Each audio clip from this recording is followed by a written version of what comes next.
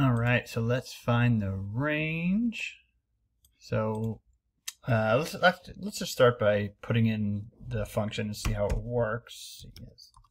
So y equals 3 times the cosecant of 3x plus pi, close parentheses, minus 2. So this is the function that we're looking at, and as we noted,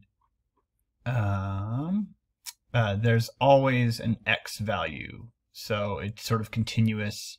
Whenever you move your cursor, there's always going to be an x value for whatever the y value is. So for that, the domain is all real numbers.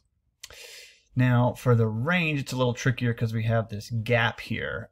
So what is that gap? I mean, I guess you could look at it by just looking at the points. So looks like the gap is for the y is 1 up here, and then -5 there. So it's basically everything that's not from 1 to -5. That's sort of the cheater's way of doing it. What you can also do if you don't have a graph handy, or if you're not allowed to for some reason, you could just sort of think about how the function looks originally without all the stuff added to it. So what I mean is like y equals cosecant of x. So that's what it looks like normally, without any of the additional stuff. And you'll notice here that we have a gap that will always go from 1 to -1. So the range in this case would be everything except 1 to -1. And we can talk about how to write that in a second, or maybe I'll just text it to you. But what makes it tricky is that we have all this other stuff. So for example, we have a 3 in front of it, and you'll notice that that makes the gap expand. So instead of going from 1 to -1, now the gap is from 3 to -3. So that changes things around. So that changes the range. Also, we have this stuff. Let's see, 3x plus pi. Notice though that actually does not affect the range. We still have our gap from 3 to -3. So the 3 up here up front amplifies that gap. This stuff inside does not.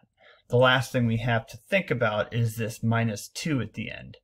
So what that's going to do, and I'll just put it in here, -2, is that just shifts everything down 2 slots.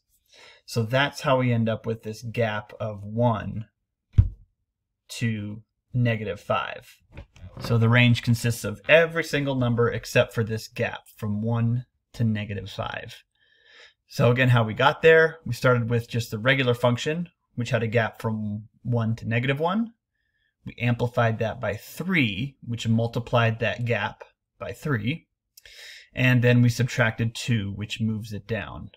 So I don't know if you've used Desmos. It's a really fun tool, and you can sort of see how things change as you move things around, or as you type stuff in. So, but in this case, the range would be everything that's outside of this gap. And the way you can write that is I always get this mixed up.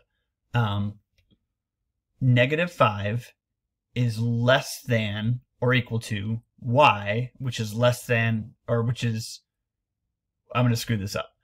I have to like write it out, make sure I do this right. So -5 is less than or equal to y, which is less than or equal to 1.